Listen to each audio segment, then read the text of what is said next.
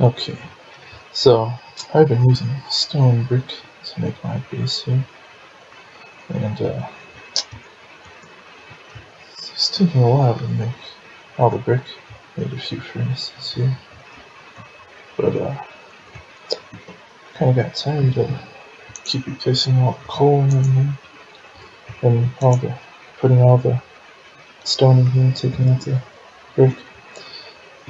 So figured out a way to do it automatically. So I was using this furnace here, and I figured out that you could just use hoppers and other chests to keep restocking it by itself.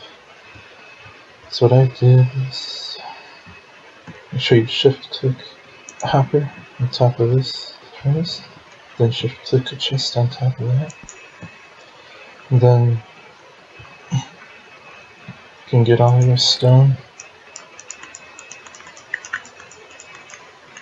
as much stone as you can fit in that chest.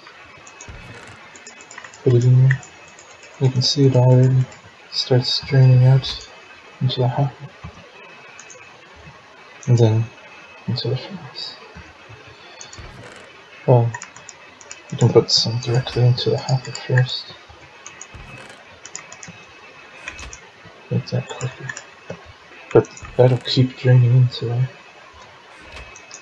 going into the furnace. And then you can shift click another hopper to the side here, and then you can fill it with coal. And that starts going right into there too. Again, you can just put that in right away and have leftovers in here. If you want, I'm sure the coal will last a while, but if you want, you can shift click shift click a chest on top of that. Fill that with coal too. That way, never have to do it yourself again. So that gets drains into this hopper, and the hopper goes into the furnace, making all kinds of stone.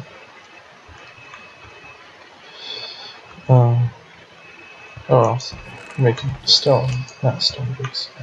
Okay, but then this you'd still have to collect it. But what I did was go under it. Yeah, I got another room down there, but this is just for a demonstration. Actually, I don't have to go down there to do this. That's where I grow all my sugar cane inside. So under the furnace, you can shift click another hopper under it. Then all the stone will get put into there. Then you put one last chest, shift click it to that, and then all your stone will be collected into this chest. So now you don't have to do anything.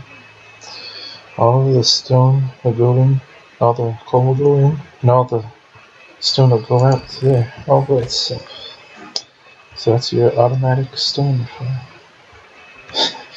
Well, of course you have to gather the cobblestone yourself and coal, but and also, actually, if you would like the coal to last longer, what you could do is probably take your coal and make some coal blocks and just fill this with coal blocks and make more stone and last longer. So that'd be pretty cool. I'm just gonna use the coal for now.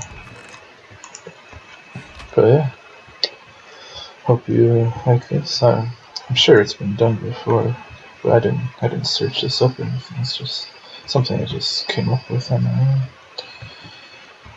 But it's not very complicated at all. But there it is. Right, to do. And of course, you just put this all on the same level, so you don't have to go through the floor or anything. But hope you like it. Thanks for watching.